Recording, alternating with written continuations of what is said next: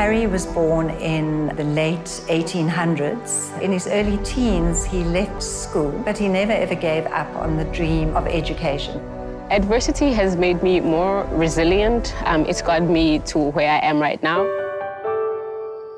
After the Second World War, he and his wife immigrated to South Africa. They lived a very, very simple, very frugal life and amassed a large amount of money. Just before he died, Harry set up his foundation, the Harry Crossley Foundation.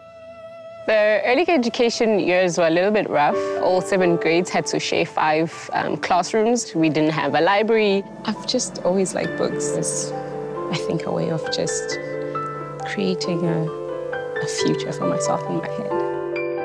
In 2013, I applied for the GreenMatter / Harry Crossley scholarship, which allowed me to be able to pursue my PhD in 2014.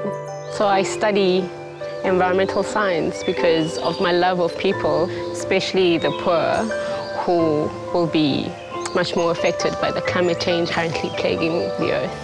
I often wonder what Harry Crossley and Doris Crossley would say if they were here today. I think they've left the most amazing legacy, changed the lives of so many students. They would be absolutely thrilled. Exactly what they wanted has been done.